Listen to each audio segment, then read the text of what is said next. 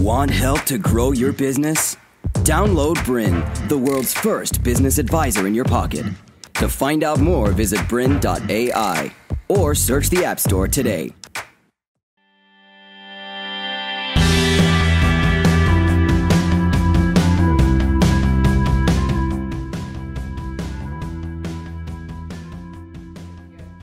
Hi, I'm Pip McKay and welcome to Evolve Now, where we look at the mindset and emotional intelligence for success and happiness. And in today's program, we're going to look at how to clear negative beliefs and believe in yourself, because beliefs are really primary to how we create our reality. So what are we going to look at today? What are we going to cover? First of all, what are negative beliefs and why do we have them? The 8 most common negative beliefs, so you might have thought that those beliefs are only yours, but they're not. The stories we tell ourselves and how to change them. Belief Buster, a simple 6-step system for clearing beliefs. And finally, best belief practice for a magnificent mindset. So let's get started. So I want to start by looking at what is a belief. What is it exactly? So really a belief is something that we hold to be true. And what's important is that they are not actually true. They are a generalisation of experience. So what does that actually mean? So the best way I've ever had it explained to me is this. So imagine that you're a little kid and somebody is throwing you a basketball. And the ball is thrown to you and you drop the basketball. And at first, that's just an experience. You aren't creating a thought pattern or a belief around that. And then say the person throws you the basketball again and you drop it again. Now you're starting to think, oh, maybe I'm not very good at catching a basketball. And then say the person throws the basketball again and you drop it again. And maybe the person who was throwing it to you says something to you like, oh, you don't have very good coordination. And then you might get a belief of, oh, I'm not very good at catching a ball because I don't have good coordination. So here's this experience that you've had, which is someone throwing you a ball.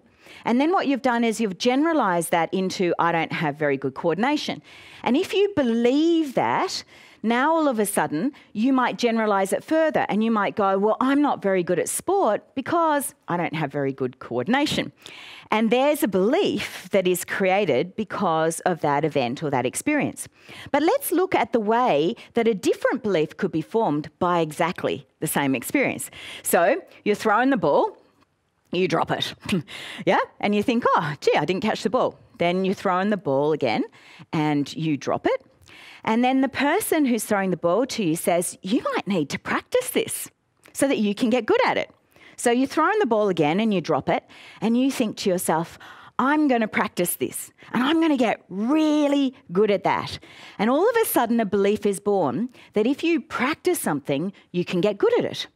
And then it might be generalised even further, and that might be, no matter what I can't do, if I practice it, I can get good at it.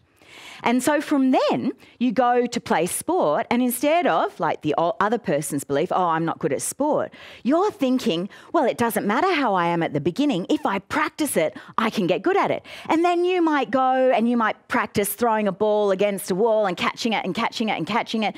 And because you're practicing it, you might get really, really good at it. And all of a sudden, you're the best person in school in basketball because you've practiced that. And the reason why you've practiced it is because of this belief. But we can see that it's exactly the same experience. It's just that you've processed it in your mind differently. And this becomes very, very powerful because basically inside the brain, the beliefs create structures, and that when we have those structures in the brain, they start to affect the way we interact with our world and the way that we interact with experiences in our world. And they really start to formulate things. So for instance, when I was a little girl, my mum said to me, do what you love and the money will come. That's what she would say to me all the time. And so I was never one of those kids who had to study something that my parents thought would make money. So I had another friend of mine and he was told, oh, engineers make good money and you should really do all the subjects at school that are going to allow you to be an engineer. And so that's what he did. He studied maths and science and various other things that were all a part of what led up to engineering. But the fact was he really didn't like engineering at all. He didn't like any of those subjects at all. So he wasn't very good at them. It was a real struggle for him to get the marks for them. That really affected his confidence. And then what happened is he actually got good enough marks just to go to university, and at university he studied engineering. And he did that degree for 3-4 years. When he came out of that degree, he went and did a job, an engineering job, and he was doing that. And after 6 months, he realised that he could not stand it. He hated that job. And he thought about it and he thought, I've done what my parents wanted me to do for 8 years. But now my parents aren't here to dictate what I should do. And what I really love to do is photography.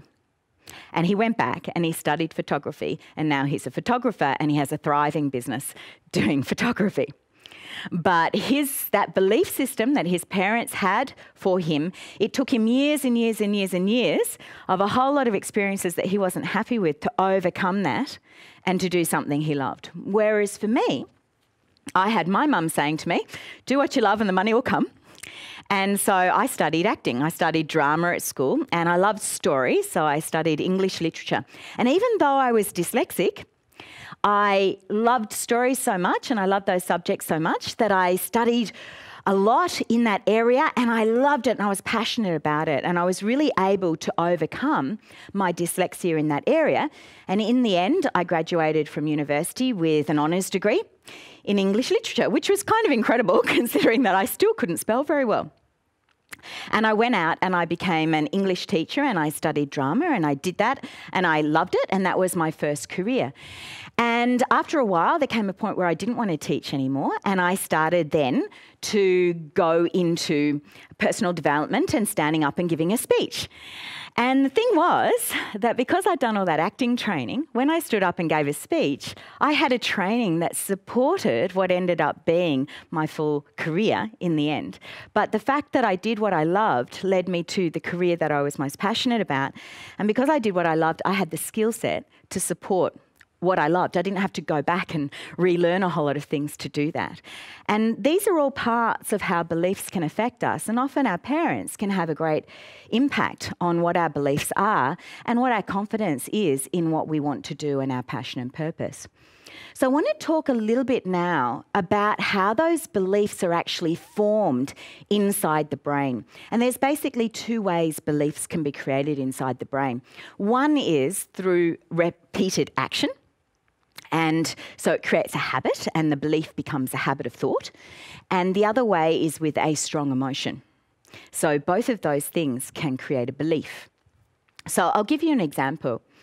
So say you start out and you are learning to drive. Yeah. And, you kind of have a belief, I can learn to drive. Lots of other people learn to drive, so I'm going to learn to drive. And you have that belief in your head.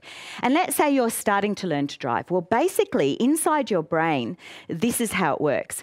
It's a little bit like slashing your way through a jungle to begin with, and you're creating what's called a neural pathway.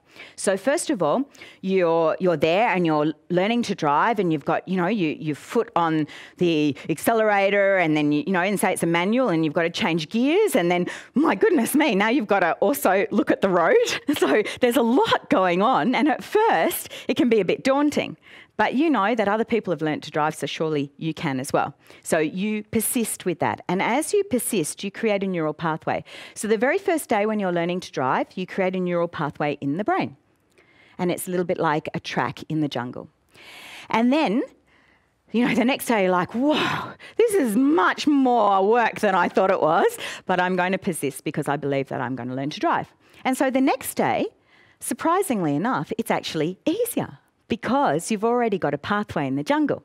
And so now you're making that pathway bigger. And then you continue driving and it gets bigger and bigger in your brain, this neural pathway, and becomes easier.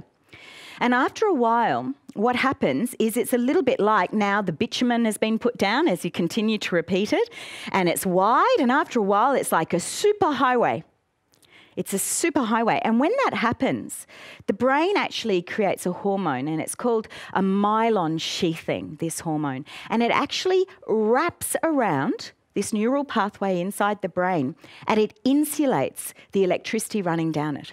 So now, instead of the electricity going down that and it may be diverting to a bunch of other things, the electricity runs down and it's like it's got insulation tape. And so now it's like a nanosecond and it just runs down that pathway. And what happens then is the brain relegates this behaviour, this habit, to the subconscious mind or the unconscious mind. You don't have to be conscious. To continue enjoying this presentation, download BRiN, the world's first business advisor in your pocket. To find out more, visit BRiN.ai or search the App Store today.